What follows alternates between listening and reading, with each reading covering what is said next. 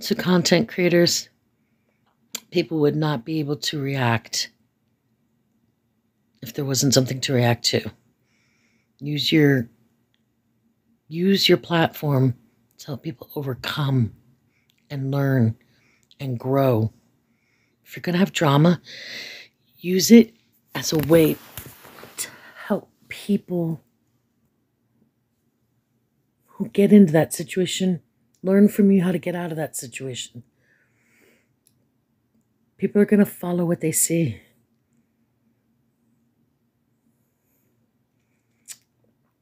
And when people start generalizing and stereotyping people based off the things they see, well, that's not logical either. That's not critically thinking. And to hold one person as the spokesperson for all of something, where's the logic in that? Aren't you now creating a God figure? I'm just saying,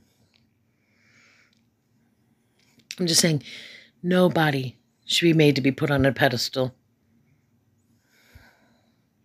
And I don't generalize, and I try not to generalize people or stereotype based off of a couple bad apples.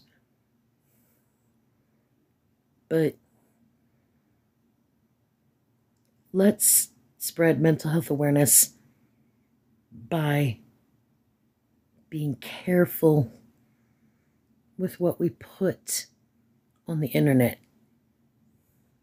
Because there are some people who may not be able to respect the boundaries or to understand beyond what they see, what you've given them to see. And viewers, stop believing everything you see. You don't know everything that you don't know anything beyond what you see.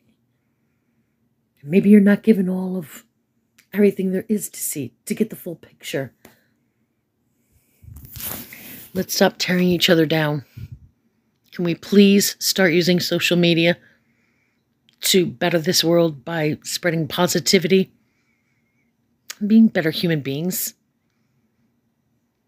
Mental health is important, and we're all a part of that. Good night, and be kind and loving to each other.